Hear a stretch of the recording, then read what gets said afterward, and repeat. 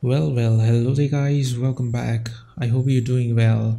So this is God of War Ragnarok, and yes, it is finally here for PC and I have bought it, but I have been facing a main issue. So if you go to Steam or you launch the app from Steam, what happens is I'll show you.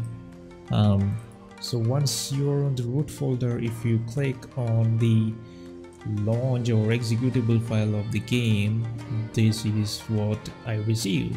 Now I have managed to fix this, but I have tried my own ways by cloning the VRAM, by extending it in other ways. So what the issue is, this game needs at least 6 GB of VRAM. Now I only have like 4, that would be around 38 or 3700 something, but this game actually needs 5888 megabyte of VRAM.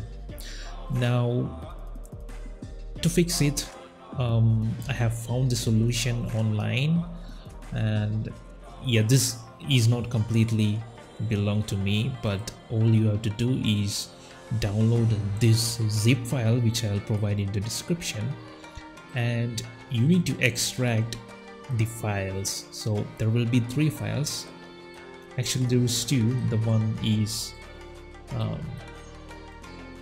the license.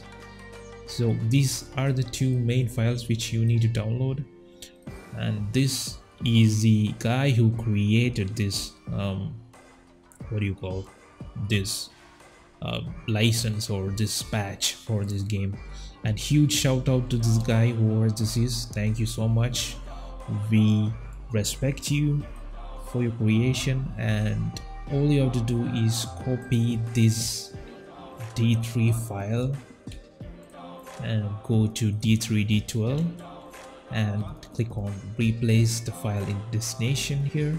The reason why you can't, so the reason why I'm receiving this error, because if you look at the task manager, you can see the game is still running somehow even though it didn't open.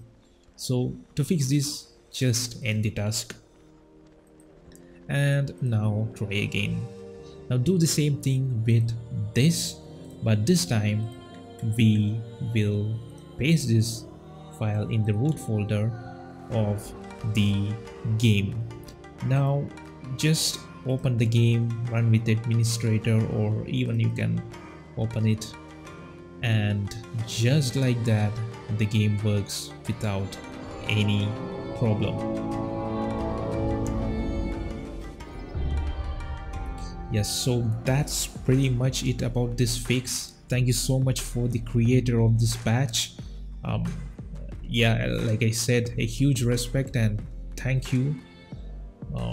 So yeah, you have to wait for your shaders to complete in order to play the game.